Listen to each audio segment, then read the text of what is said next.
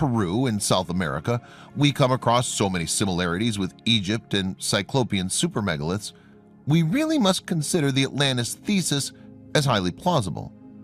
Maybe these myth tellers are recounting their forgotten history.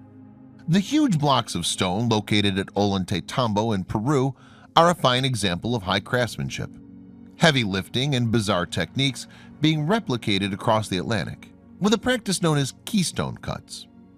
These uniquely shaped cuts, done in megalithic blocks, is a very unusual way to put blocks together, but you find these keystone cuts in all kinds of different parts of the world. Pumapunku in Bolivia is a prime example of these keystone cuts, and they're cuts in blocks of stone upon which molten metals are poured into the motif. The keystone is always across the joint, leading many to think the metal connection is hermetically bonding the blocks together.